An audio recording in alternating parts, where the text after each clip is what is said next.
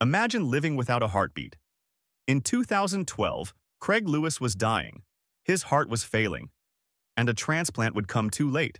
But two doctors in Texas had an idea: remove the heart completely and replace it with a device that mimics blood flow without ever beating. The machine had no pulse, no rhythmic thump, just a quiet hum of rotating motors pushing blood through his veins. And it worked. Craig was conscious, breathing, talking, alive. But when doctors listened to his chest, there was nothing. Just silence. No heartbeat. No pulse.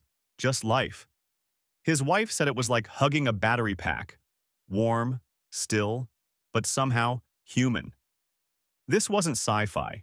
It was science, and it shook the medical world. Could future humans survive without ever having a heartbeat? Are we machines now? Or has the machine simply caught up to us?